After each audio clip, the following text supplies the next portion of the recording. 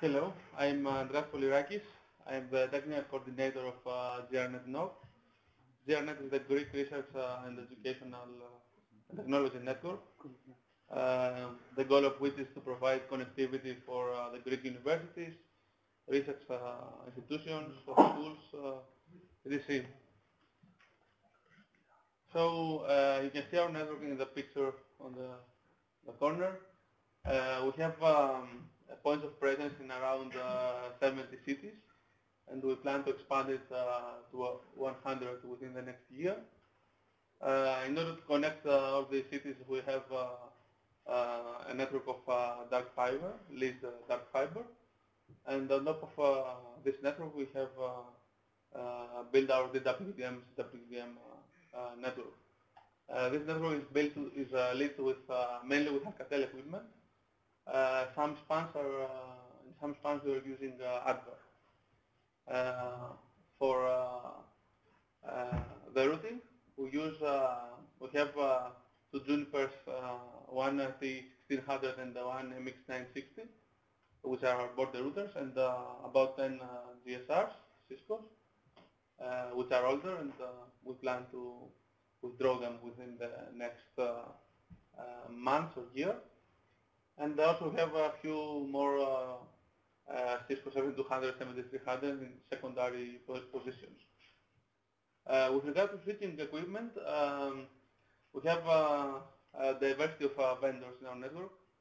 We have a lot of these switches are used either as aggregation switches or RCP switches, or even in our data centers. So we have a lot of 3750, 2970 Cisco's, Juniper EX4200, Extreme X450A or X350. And also we have Cisco 6500 in one of our data centers. Grnet, apart from connectivity networking services, also provides computing services. So for these reasons, we have recently bought two storage devices. One is NetApp IBM, and the other one is EMC Celera, with a combined capacity, raw capacity of around 450 terabytes. With regard to our computing equipment, of course we have a lot of servers, but now we're turning into virtualization, so we're moving hardware into virtual machines. So initially we bought 12 blade servers, HP blade servers, and then we filled up a rack with 31 new servers, and we created a cluster there with virtual machines. And within the next couple of months, we will expand this cluster into 20 more racks. So we have a lot of computing and storage capacity. With regard to services, first of all, we have our traditional customers, which are the universities, research institutions, etc. So the services that you see here are more or less what you said before. We assign address space, we give connectivity v4, v6, unicast, multicast, VPNs, secondary DNS, backup MX, news, NDP, do ROM, conferencing, voice, you see. Some more recent services is we have created a federation, an AAI federation, Cibole, and since September, all universities participate in this federation, so it's a really powerful federation. And through this federation, we're able to reach our end users, which are the actual students and faculty. We also give server certificates to our NOCs, and also we have a virtual private server service, again for the NOC of the universities, but we plan to extend it so that even other facilities, the university can host services there. As I said before, the last few years we have started reaching the actual end users. The first step was the student DSL service that we give to some 45,000 students. We do not run the access equipment, these lamps, but we terminate the LTTP and PVP, and we give internet connectivity with the IP address from the range of their universities. We also have a storage service for the students, about 50 gigs, if I remember correctly, per user. We give personal certificates, and soon we plan to give a cloud service. So each student will be able to have a couple of virtual machines to play around. Of course, we run some other general good, some service for the general good, like recursive DNS, public, and an AS112 node, a K-root instance. We host a .gr name server, 64, etc. And last but not least, we run the Greek Internet Exchange in Athens. So with regard to tools, there's a lot of tools that we use. Obviously, most of them have been mentioned already. This is a small indicative list. What is the most important here is that we much prefer open source tools, or at least open tools, because we want to be able to integrate these tools with our database. We have a database that we call GrnetDB. We have a lot of scripts that populate this with our topology, the services, and all this information. We populate some of this data manually, for example, contracts of the fibers. And on top of this database, we are able to run a lot of applications that are integrated, either open source applications that we configure to run with our database, or tools that we develop, like our ticketing system, a network visualization map, a host master application, etc. Probably I could. Yeah.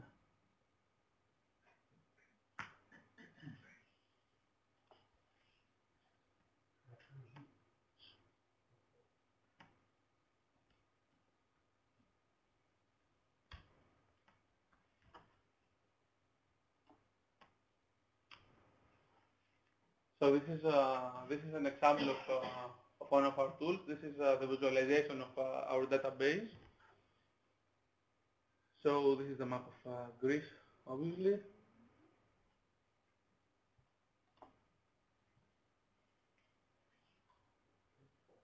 So you can see, for example, here this is the point of presence. You can click in probably can click in a city, and then you can see the points of presence within the city, in the universities or or other buildings. We have several layers. For example, you can see how is the optical network. This is information taken from the contacts that we have on our database. Or you can see the topology, which can be layer 3, or layer 2 and layer 3. You can see MRTGs here and other information. Everything is integrated. This is a traffic map. So we have a lot of we have done a lot of work there.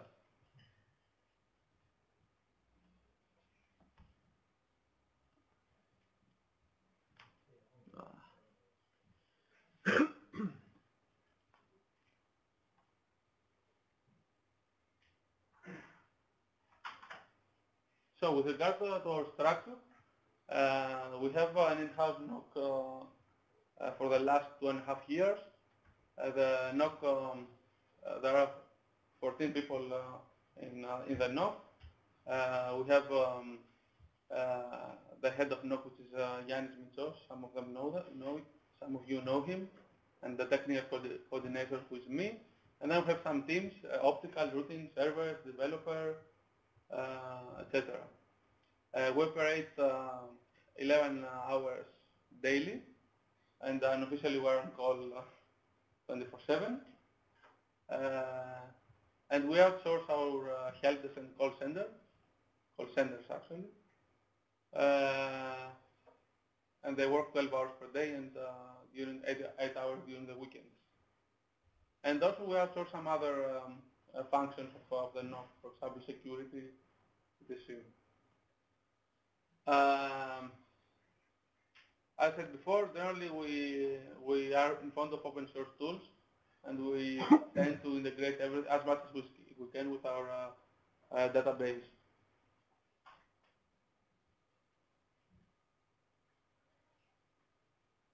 So as I said before, our traditional users are the universities and other research institutions, but now we're trying to reach the actual end users. Unfortunately, we don't have any strict SLAs right now. One of the reasons is that we do not charge our customers, so there's no money involved anyway. But we think that it is useful to have SLAs, so it is something that we are trying to have within the next years. In order to keep track of, communicate and keep track of the users, we use our ticketing system, which is custom. And actually it's pretty old, and we're trying to figure out what we will do with it. And some contacts in the database and that.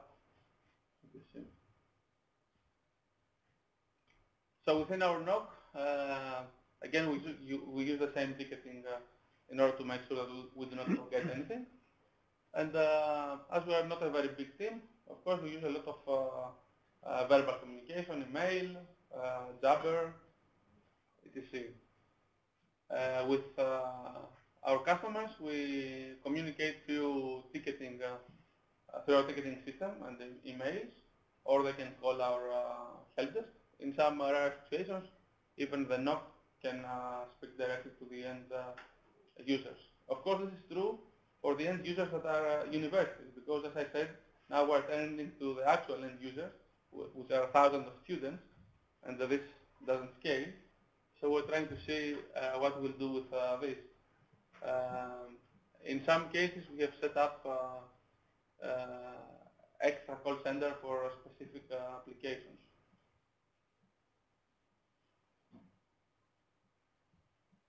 With regard to documentation, of course, we need to document a lot of things, and of course, we do not document as much as we would like. But we have topologies, procedures, policies, contacts, a lot of stuff. Mainly, this information is on the wiki or on the tools in our Grnet DB that I mentioned. We try to produce as much automated documentation as we can. For example, the topology of the network, the virtual machines that run on the servers, whatever we can, we produce it automatically. We do not have too many documents to share, and unfortunately, whatever we have is in Greek. So, okay, we have some guides, for example, for BDP. You can still use the command, see the commands, which are, for example, Cisco, but the text, unfortunately, is in Greek. So that's it. Any questions? You were saying that you're the technical coordinator and Yanis is the head of the NOC. Yeah. Tell a little bit about the two roles. What's the division of responsibility there? Well, Yanis is my boss. Okay, apparently. Yeah. So my role there is to have an overview of the more technical stuff. Yanis has his role is to have an overall view of the operation of the NOC and also the administrative tasks and politics probably. Okay. What I forgot to say is that our NOC is very much involved, apart from the daily operation, with the design of our network. We do all the short-term design, and we're very much involved with the long-term design, because in Grnet there are some other technical people, but we are probably the most technical team. So yeah, there are no in other companies there might be another team that does the design and not the NOC. But in our case, it is not exactly true that we are designing the network, but we participate very, very actively. Yes.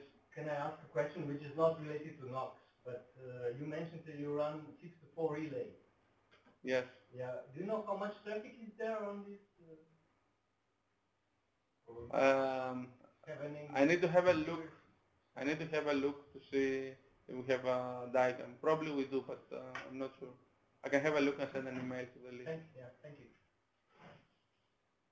Yes, sir. You said that you have 4 teams, if I remember well, servers, Yeah. network. All these teams are within the NOC.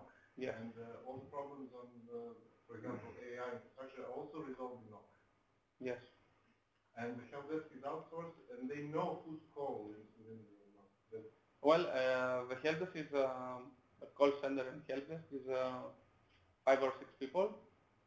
So we know them by their first names and the other way around. We do have the official way for communication is that we have a mailing list that the tickets are sent, so they do not need to know who belongs to each team, right? And there are also some phone numbers that ring, in the members of a specific team, so they can contact the team. Of course, in practice, they know the actual person, but yes. Yes. Does this outsourced team have access to your equipment, maybe even write a spec, or they're just serving as help desk and... Sorry, what is the question? If they have access to the equipment? Yes. Well, yes, they do have access to the equipment, read access only. They have, not absolutely true, in some cases, for some terminal servers or power management, they have access to actually reboot something, or but generally they do not have a lot of access. They have read access so that they can see things, and they're supposed to be doing the first level troubleshooting, which is something that they were doing in the past. And now the network has grown too much, and suddenly, and we have a lot of vendors, and they are not able to do it so well, and they're not able to do it at all in the services that we run on top of the network. So one of our goals is to see how we'll manage to have to involve these people again, and make them actually do the first level troubleshooting for all services. And actually, another thing that they were doing in the past, and we want to do again, is we want someone to be able to help our customers, the universities, because the NOCs, we have seen that they are underpopulated, and they do not have the manpower to do the even basic configurations sometimes. So we need our help desk to be able to help them set up something within their own network. And then I have another question. I know you have 1 rack of servers, but soon you expect 21 racks of servers. What happens? Well, I mentioned it very quickly. We plan to give a VPN, a cloud service to the students, so to all students. So the idea is that we have 20 racks with computing and storage equipment. This is all 1U servers with not specialized equipment like storage appliances or something like this. Just a regular 1U or 2U servers, and we plan to give virtual machine to all students. This is a cloud-like service, and also give a VPS service to the universities in order to be able to host the infrastructure in our network. So this is why we expand so big.